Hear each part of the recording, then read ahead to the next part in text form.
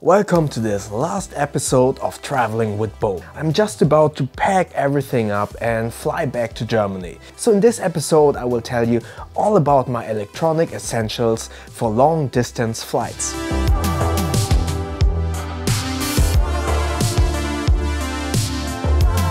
So the last episode was all about staying healthy during a long distance flight, but now it's all about keeping yourself entertained and passing some time. So the very first and most important item you already have seen in one of the episodes, which is the Bose QC25 noise cancelling headphone. These are usually wired headphones, but I have this small Bluetooth adapter which essentially makes this a wireless headphone. However, in airplanes you want to watch movies on the screen, therefore you need a cable, and with that cable you also need this airplane adapter.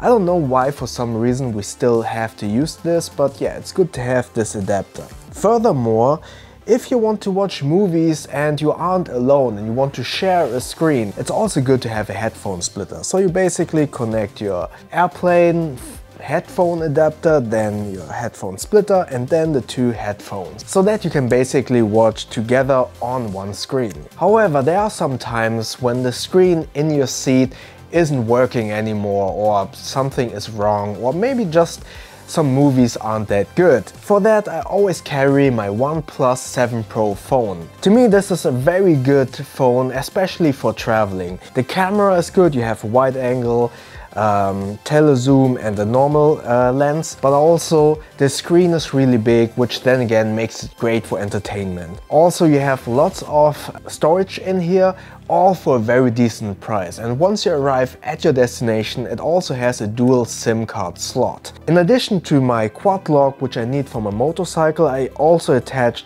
this little pop socket alternative. This is basically a ring, and I have chosen this one because A, you can stick your finger in here and it makes it a little bit more secure, but also this acts as a little phone stand, so I can just watch all the movies that I have on here on the phone. Although it has a lot of storage, the good thing about Android is that you can use an USB-C drive or any flash drive for that matter and just hook it up to the USB-C port and then essentially expand your storage for more movies or other forms of entertainment. But usually I just watch Netflix and Amazon Prime on this phone, or listen to Audible as well. The battery capacity on this phone is pretty great. However, I also carry a power bank with me and the dash charge. The dash charge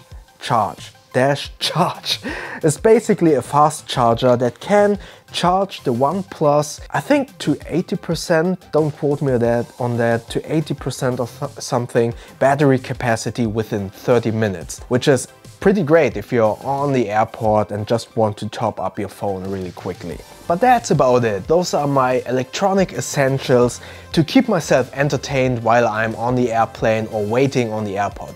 Usually I would also carry my Nintendo Switch, but I had so much camera equipment in this bag that I left it at home. So this was the last episode of Traveling with Bo. I'm now going back to Germany, and I really hope that you liked all of these episodes. For more travel tips, check out the Season 1 and Season 2 of Traveling with Bo, where I go into more travel tips. And don't forget, I was here in Indonesia to make this short documentary about how bags are being made. So don't forget to subscribe to this channel and click the little bell icon so you won't miss those episodes. And yeah, if you have further questions, comment below. And if you enjoyed this video, click the like button. And yeah, I hope to see you in the next videos. Thank you very much.